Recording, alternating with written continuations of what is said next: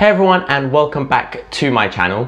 So a common question that I get a lot is, what is inflation and why does it matter? And with the budget announcement made a few weeks ago regarding the freezes of certain allowances that we all get every tax year, and because of these freezes, this will negatively impact us because of inflation. So I thought, what better of an opportunity to explain what inflation is and how we can ensure how to not lose money against what is typically dubbed as a stealth tax. So without further ado, I'm Kozan from Financial Madness, helping you be better with your money.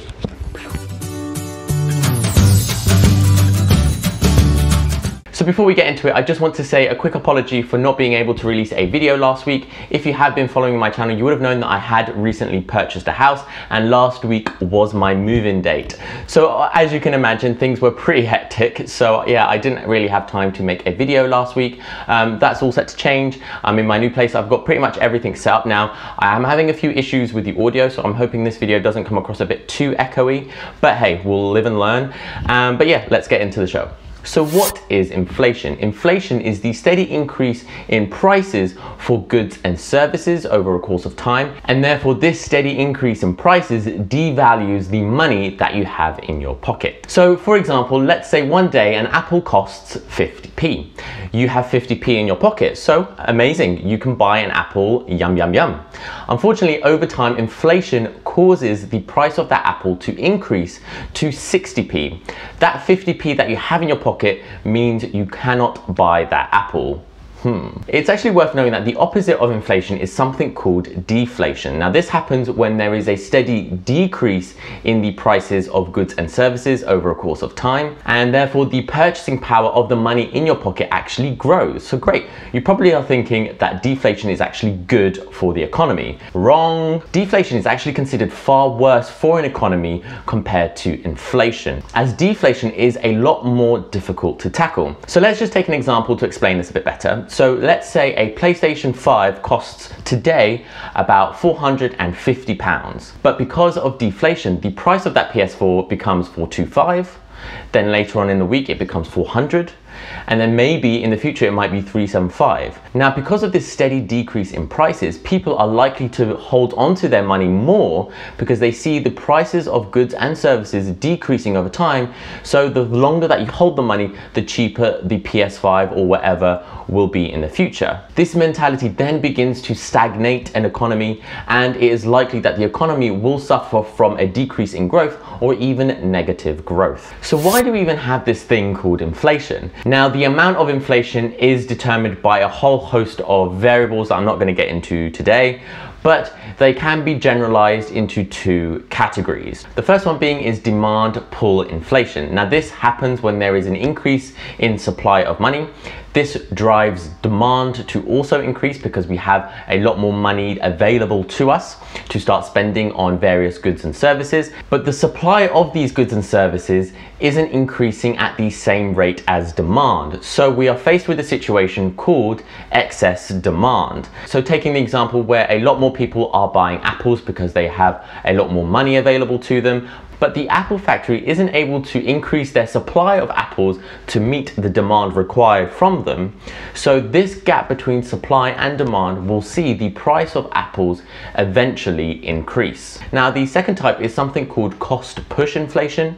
Now these see price increases due to companies seeing higher costs when it comes to production. So for example, sticking with the same Apple factory situation, there is an announcement by the government that they will be increasing the national minimum wage.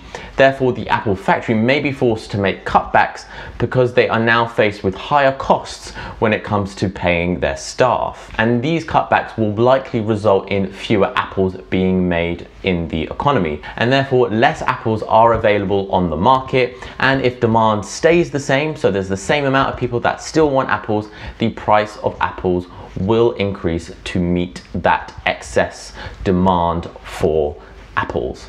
By the way, if you are enjoying this video, please be sure to like, comment and subscribe with notification bell on. I release a video every single Monday talking about all things personal finance with the ultimate aim of helping you be better with your money. The two most common ways that the UK measure inflation is something called the RPI and the CPI. Now the RPI, or the Retail Price Index, is typically higher than the CPI. The index itself is also a lot older, with it first being introduced to the UK in 1947. Now this is generally considered a poor way of measuring inflation, however it is still vastly used today.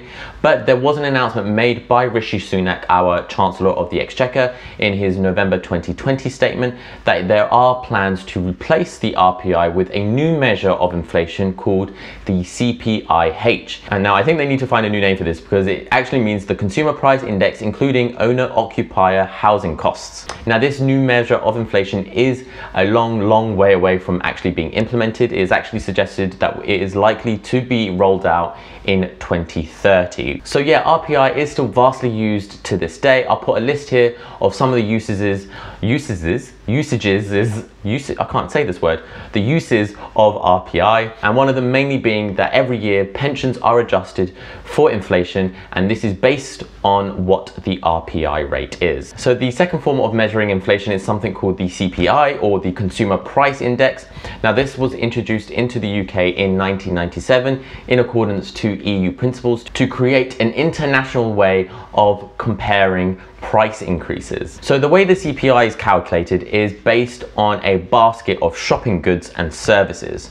So think of a basket and imagine the most common types of goods and services most people buy, from bread to maybe petrol to hairdressers, trying to think of something else, ready meals, a holiday to Spain. Now the prices of these goods and services within this basket will then be tracked, and any price increases or differences will then be calculated for inflation. Now the Bank of England, who are in charge of our money supply, and I've already demonstrated that a change in our money supply does have an impact with inflation, they actually have a target of what inflation needs to be month on month, and this is a target of 2%. Now if the target is missed by 1% or more, plus or minus from 2%, they actually have to write a letter to the government explaining what has happened. Losing money to inflation, or not even beating inflation. Now these are phrases that I have used a number of times on my YouTube channel,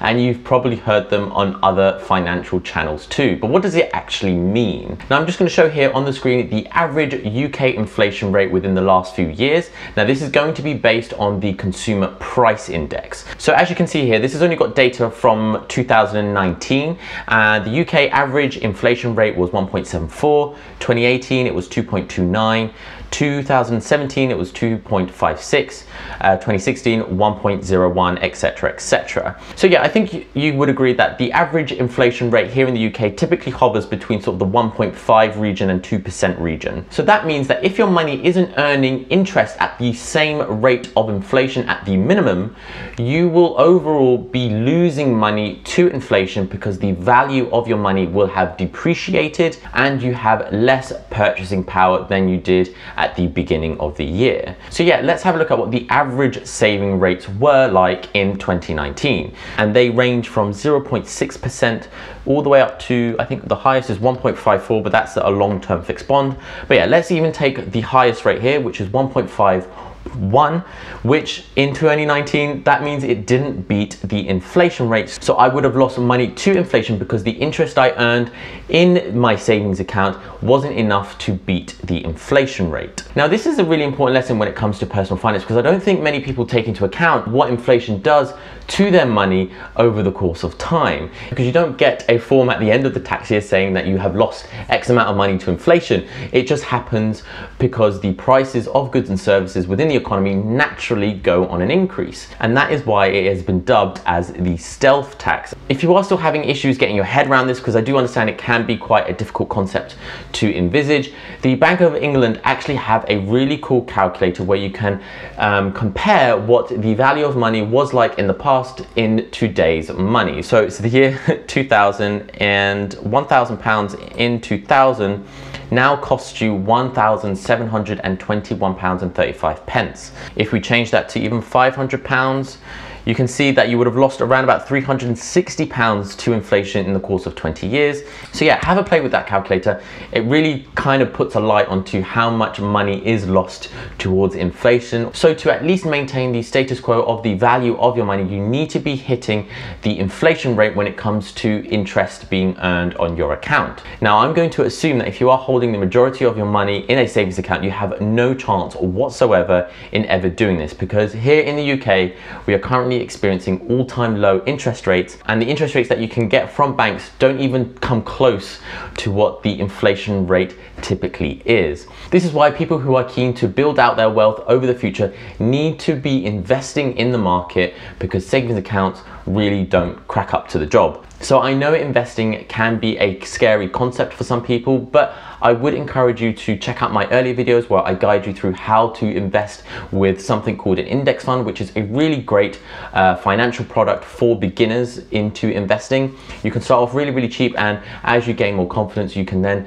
put more and more money into it if you wish. And yeah, over the long term, investments typically see an average return rate of 8 to 10%. If you want to take a more reserved number, or even 6% from the stock market, this still massively beats any savings rates that you'll get from any bank account, and it beats the inflation rate, which is the most important aspect, because your money isn't not only losing money to inflation, but it's actually growing by more, and compounded over a long amount of time will see your wealth grow substantially in the long term. Cool, so I hope I've explained why inflation is so important to us when it comes to personal finance. It's something that we should all be wary of, and I would encourage all of you, if you haven't already, begin to look at other ways of saving your money, even if it is within the stock market. Of course, if you do have any more questions, please let me know in the comment sections down below. I will of course answer them back to you. And of course, if you did find this episode really, really useful, I would appreciate if you smash that like button. That does wonders for the YouTube algorithm and the growth of my very, very small channel. And yeah, as always, I release a video every single Monday, so if you want to keep up to date with those, hit the subscribe button as well. See you later.